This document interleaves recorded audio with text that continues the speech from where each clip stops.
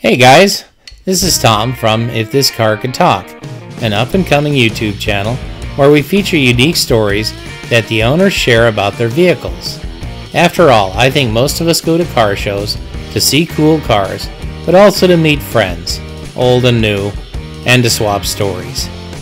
If you'd like to subscribe to the channel, it's totally free. This week's feature car belongs to Ken and Denise Begg, and is a full-fledged member of Virgil Exner's Forward Sweep lineup of cars that debuted the first year as this car. As we were taking the photos, a lady that was walking by declared the car to be one hot tamale, baby. Check it out, and I'm sure you'll agree. Now, let's go for a ride. Hello, my name is Ken Begg. I live in Levine, Arizona, and I have a 1955 Plymouth Savoy.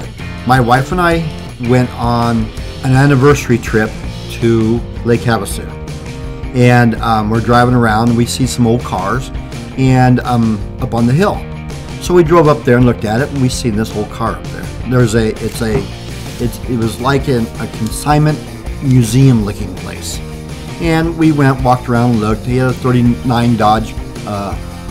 36 Dodge humpback van with the 392 in it. Beautiful car. Several real nice cars.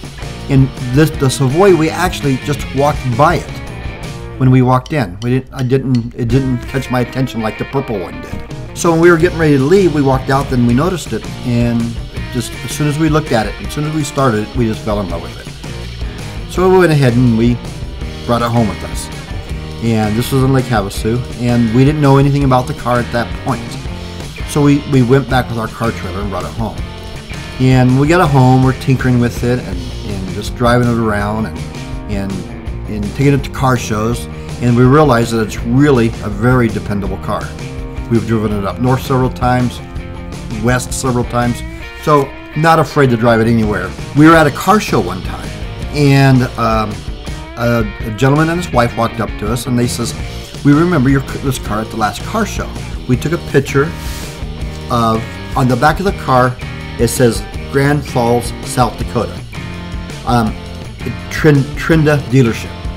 And it was on the car when we got it. We didn't take it off. I didn't think anything of it. Anyways, the couple says that they took a picture of that and sent it to their uncle.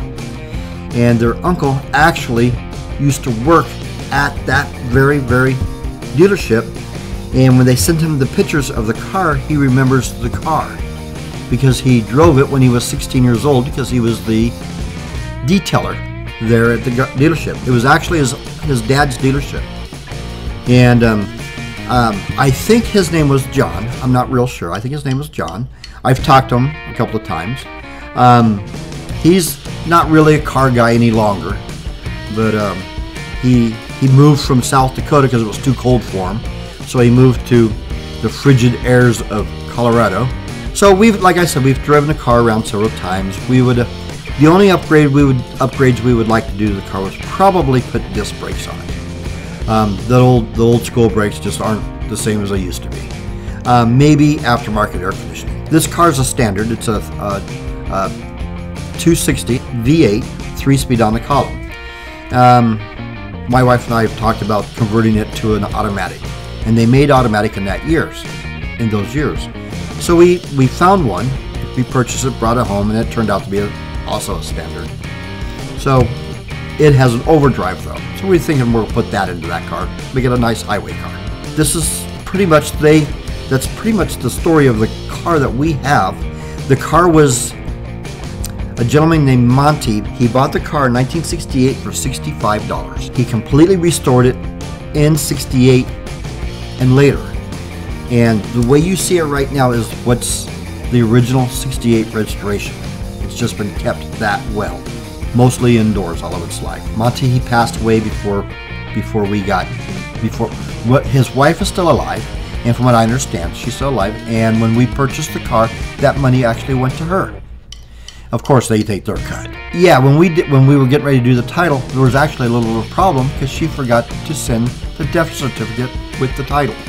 So that was that was fun. It was interesting. So we got to know a little bit more about her. No, the car was originally black and red, And where the white is on the car, it was red at that point. The interior has been, of course, reversed. Where the red is was white and vice versa. When he restored it, he brought it back to his taste, which was nice. I think it looks better white and red than it did black and red.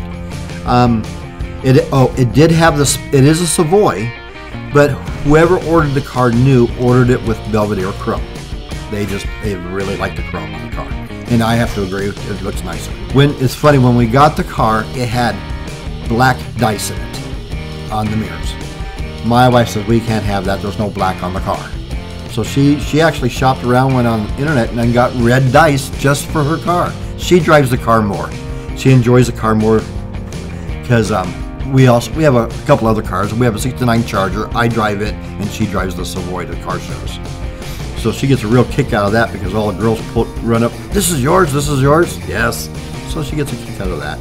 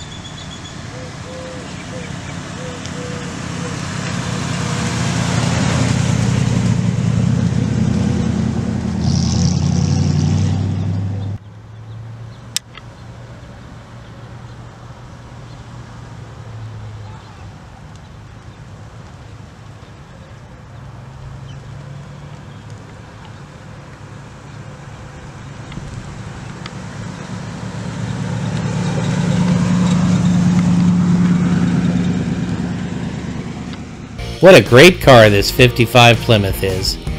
It got lots of admiring looks, and people are very drawn to it. The history of this car is one I think you'll find very interesting, so watch for it on Thursday. My name's Tom, and I appreciate you allowing me to bring you these cool cars, to meet their owners, and to hear their stories. Now my wife Dana and I are posting 2 videos per week. If you want to make sure you don't miss a single one, hit that free subscribe button and the thumbs up icon too. If you have a minute, we'd love to hear from you about the channel. See you soon, and be careful out there.